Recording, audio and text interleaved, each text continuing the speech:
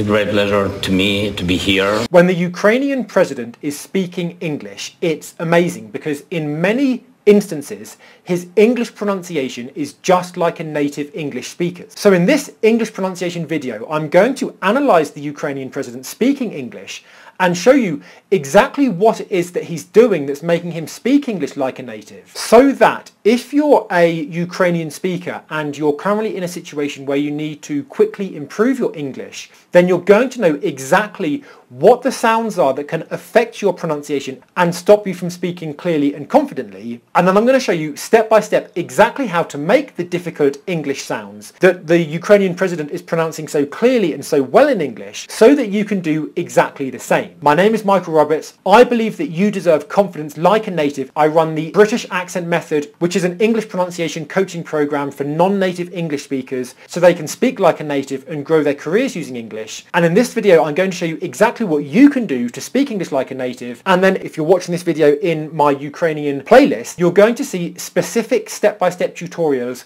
on how to master every sound that I'm going to show you in this video today. You're going to discover the top 10 tips from the Ukrainian president speaking English, and you're going to be able to apply them to your English starting right now. So let's dive in. Let's start with the English R sound. I want you to listen out here for how the Ukrainian president says, "I think you read everything." I think you read everything. Right, he pronounces the English R sound like this, r, r, r, without the tip of his tongue touching the roof of his mouth.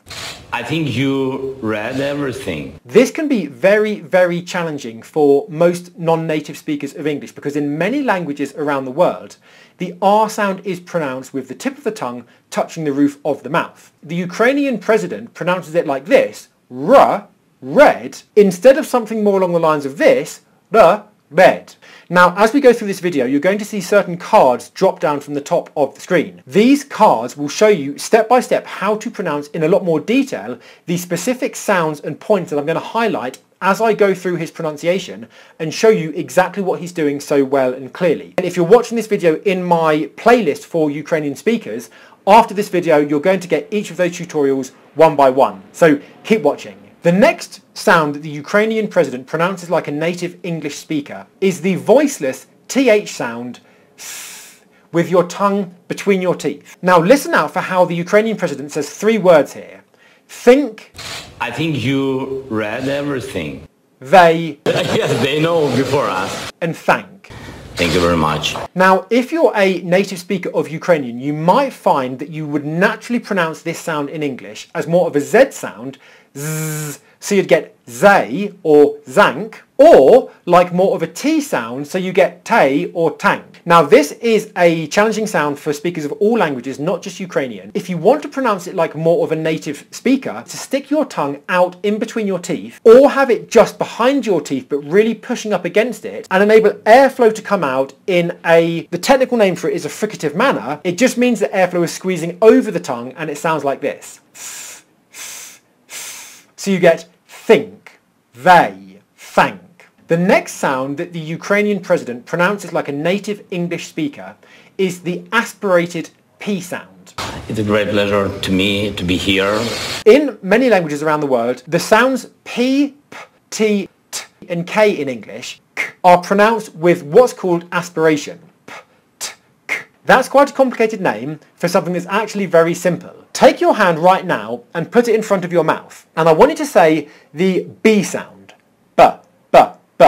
What you'll feel is a slight puff of air. Now if you say the P sound, if you still only feel a slight puff of air like this, B, B, B, it probably means that you're pronouncing this sound without aspiration. In English, the P, T and K sounds are pronounced with what's called aspiration.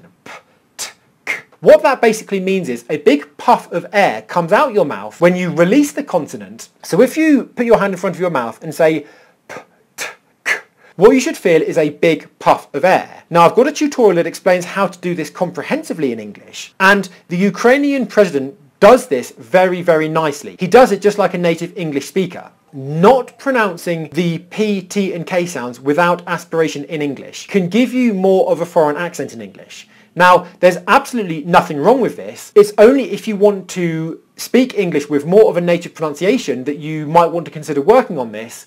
And I've got tutorials that are going to show you step by step how to do this. He's doing it very, very nicely here, and he's doing it because he's got a big puff of air coming out of his mouth when he says p, p, p. Also, what's very impressive about the way that he says the word priority, my priority is he also pronounces the R sound here, just like a native speaker again. He pronounces the R sound after the P sound like this, pr, pr. Now, if you struggle to pronounce the R sound without your tongue touching the roof of your mouth at the beginning of words, you can find it even more challenging to do this after consonants, like here, okay, pr. It's much more challenging to pronounce the R sound without your tongue touching the roof of your mouth when it comes after another consonant, and that's what he's doing very, very nicely here. In my pronunciation coaching program, the British Accent Method, I have almost 5 hours of tutorials on how to do this after consonants in English. Because it can be so challenging, you don't necessarily need to watch 5 hours of training to do this, but the reason why I spent so long creating follow-along, step-by-step personal training style videos for the R sound in English is because, especially when it comes after other consonants in English, it can be very, very challenging for native English speakers. That's why I'm so impressed with how the Ukrainian president is doing this here. And with Ukrainian clients who I've worked with in my program, they've been able to pronounce it just like the Ukrainian president is doing it here, and you can too. So really, really impressive. Let's keep going. The next sound I want you to listen to the Ukrainian president pronouncing like a native English speaker is the English H sound in the word have. Go ahead and listen now. I want Walt to know that now we have the new team. Can you hear how he pronounces it like this? Have. Have. Now, for speakers of many languages, including Ukrainian, because of the closest sound that you have to an H sound in your native language, it's often common to pronounce the H sound in English with some kind of noise in the throat before you actually release the sound. Something a bit like this. Have. Have. The way that we pronounce the H sound in English is very simply you breathe out without any noise like this, and then you make a vowel sound. So let's say you're going to say the word have like he did here. Now we have the new team. You'd put your mouth into an position, breathe out with your mouth in that position, and then turn the voicing on in your throat. You start with no vibrations in your throat. You can feel that by taking your hand and putting it on your throat and saying, and there's no vibrations. And then you turn the vibrations on, ha, ha. And as soon as you feel the vibrations, the moment that the vibrations start in your throat is the H sound. Once you follow the process I've just given you here, it should be fairly quick and easy for you to do this. And this makes a big improvement to your English pronunciation in English. That's why I'm so impressed with the Ukrainian president's pronunciation here, because he does it fantastically, just like a native English speaker. I'm very impressed. The next consonant sound that the Ukrainian president pronounces like a native English speaker is the W sound, w, in the word world. Have a listen. I want Walt to know that. Can you hear how he pronounced it like this? W, instead of v, v. It can be quite common in Ukrainian for the W and V sounds to get mixed up. Instead of pronouncing the word word or world like this, w is common for it to be pronounced like a V sound instead. These are two different sounds in English, and we really want to try to pronounce the W sound without the bottom lip touching the top teeth. So instead of v, we want to get a w instead. If you can do this, it's going to make your English pronunciation flow much more like a native English speaker's, and it's going to make your pronunciation of words that contain the W sound much more clear. I've got step-by-step instructions on how to do this in much more detail in the video that's coming from the top of the screen now, or in the video that you're going to see after this one, and by doing this, it's going to create a massive breakthrough in your pronunciation and hopefully your confidence too in English. The next thing I want you to pay attention to is how the Ukrainian president pronounces his long English vowel sounds as long English vowel sounds. English contains many, many vowel sounds, a lot more than many other languages have. And in many other languages, you don't have long English vowel sounds. And as a result of that, you might often find yourself pronouncing words that contain long English vowel sounds as a short English vowel sound instead. Whilst there's not necessarily an issue with that, it can make your pronunciation hard to understand and sound like you're pronouncing another word instead. For example, if you take the word feet and pronounce it with a short I sound, it might sound like you're pronouncing the word fit instead. In the British accent method, we have a technique called the 2-second rule, which is a simple technique that you can take to immediately feel how to pronounce a long vowel sound with length. I won't go into that in too much detail here because I teach it comprehensively in another tutorial. What I want you to pay attention to here is 2 examples. The first is how the Ukrainian president pronounces the word laws with a long or vowel sound. It's just perfect. Have a listen. About 74 laws, new laws. And in the next example, I want you to listen to how he pronounces the word first with a long vowel sound. And I'm not the first time to, let's say, in New York. He says this very quickly here, but he still pronounces it as a long vowel sound. And this particular long vowel sound can be very challenging for Ukrainian speakers in English. The way he pronounces it is perfect. You're going to discover how you can do this step by step for yourself in one of the videos you're going to see after this in this playlist, and how he pronounces the rest of the long vowel sounds in English is just fantastic. It's just like a native, and if you want to do it too, he's your inspiration. The next sound that the Ukrainian president pronounces like a native English speaker is the O diphthong. A diphthong in English is a combination of 2 vowel sounds that come together. So you start in the position of one vowel sound and end in the position of another vowel sound. Listen here to how the Ukrainian president says, "So we are ready," and specifically how he says the word so. So we are ready. Can you hear how he transitions between 2 vowel sounds as he says O, O, O? So we are ready. Many non-native speakers will default to pronouncing this as an O vowel sound. So instead of saying so, they'll say so. Again, there's nothing wrong with this if you're doing this in English. If you do want to speak English with more of a standard British pronunciation, tweaking it to how he's done it here as an O diphthong is going to really help you to achieve that. Diphthongs, like long vowel sounds, can be challenging if you don't have them in your native language, and it can give you a massive improvement to your confidence and clarity of communication in English if you're pronouncing your diphthongs clearly, and the Ukrainian president is doing them very, very nicely here. I'm really impressed. I've got one more consonant for you, and then we're going to move into 2 areas of advanced English pronunciation that the Ukrainian president does like a native speaker. The final consonant that the Ukrainian president is pronouncing like a native English speaker is the sound in the word everything. Just go ahead and listen here to how the Ukrainian president says, "I think you've read everything." I think you read everything. Can you hear how he didn't pronounce a G sound, G, at the end of the word? He didn't say, "I think you've read everything."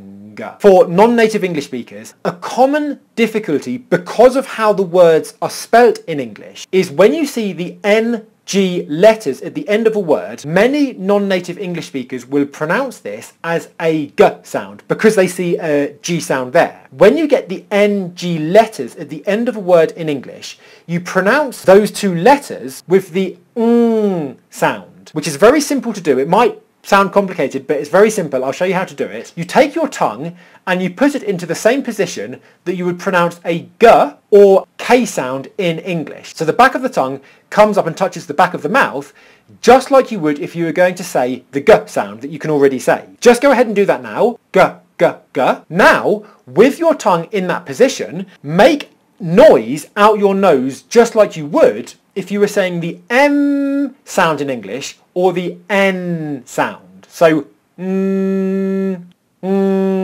This might take some practice, and I'm going to give you some follow-along exercises in the video that you're going to watch after this to master this. But basically what we want to avoid is pronouncing a G sound at the end of the words here. The Ukrainian president is pronouncing it just like a native speaker by saying everything instead of everything. He can do it, you can do it too, and this is how you do it. In addition to pronouncing the sounds of English just like a native English speaker, the Ukrainian president has built what I call a native English operating system, which is to do with things like stress, rhythm, intonation. Every language has what I call a native English operating system. And when you speak English without a native English operating system, you basically have a much stronger accent in English. There's nothing wrong with this at all. If you want to speak English with much more of a native English accent, then building your native English operating system, which is what the British accent method teaches, is the fastest, quickest and most effective way to do this, because it means that you speak English in the same way that a native English speaker does, with connected speech, rhythm, intonation and stress, so that when you take clear pronunciation of English sounds and put them onto that native English operating system, you speak like a native English speaker. And that's what I teach you here in these videos on YouTube, as well as in my British Accent Method coaching program. On the subject of the native English operating system, I want you to listen to the following sentences by the Ukrainian president and just pay attention to how certain words are much more stressed than others, certain syllables are much more stressed than others, and how this in English gives his communication a lot of clarity and a lot of emphasis and a lot of meaning, because it makes it very, very clear the emotion and the stress that he wants to convey. I will launch the anti-corruption court. It began to work on the 5th of September.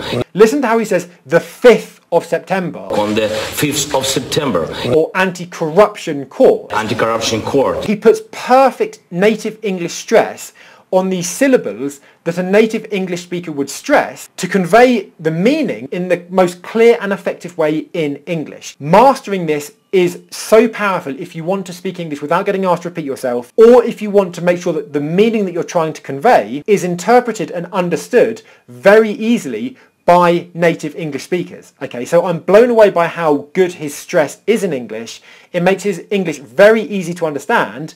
Just listen to this again. I will launch the anti-corruption court. It began to work on the 5th of September. And now, finally, the final thing that the Ukrainian president does, like a native English speaker, is he uses intonation very, very effectively. In British English, there are 5 intonation patterns that you can use to capture your listener's attention, to convey your meaning much more effectively in English, and ultimately to speak much more like a native English speaker. The 2 most important intonation patterns in English are the rising intonation and the falling intonation. Just go ahead and listen to how he says, after 5 days, we had the new government.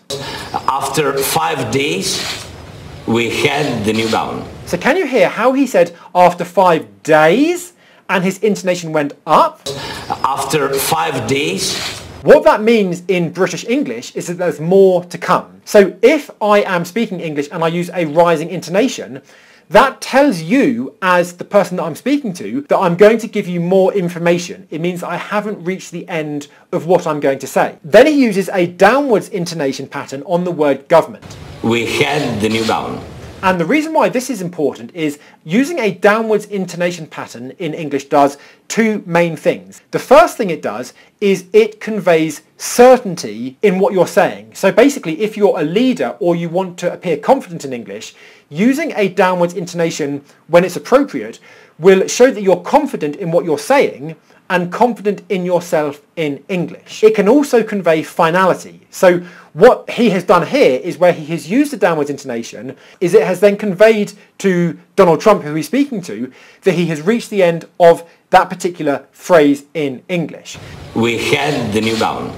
This is very, very, very effective, because one thing that can happen for non-native English speakers when they're speaking English is if they are consistently using different intonation patterns in certain scenarios, is it can essentially come across as sometimes rude or disinterested or as uncertain in English. And these are 3 things that we really don't want you to be conveying when you're speaking English. I have a step-by-step tutorial on how to master the 2 most common intonation patterns in English, and that's in this playlist for Ukrainian speakers. So check that out if you want to master British intonation just like the Ukrainian president has done here. So there you have it. There are the top things that the Ukrainian president is doing to speak English like a native. There's absolutely no need for you to do any of this in English if you're a non-native English speaker. However, if you are someone that's, especially at the moment, finding yourself in a situation where you want to be speaking English more clearly, more confidently, or if all of a sudden you found yourself needing to speak English and it's not a language that you're very confident with, then following the Ukrainian president's lead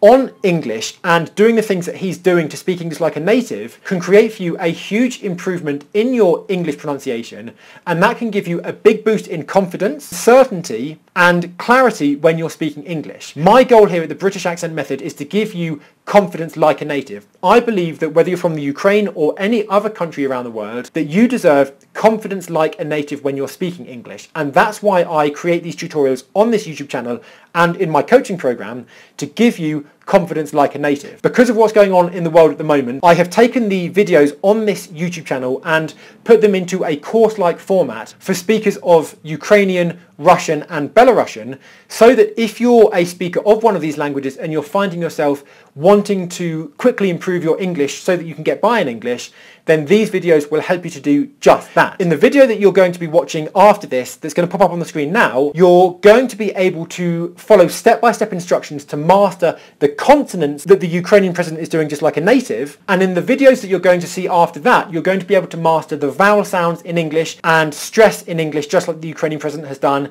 and also native rhythm, native connected speech and native intonation, so that you can build your native English operating system and speak like a native English speaker. I'm here fighting for your confidence in English, and I'll see you in this next video here right now.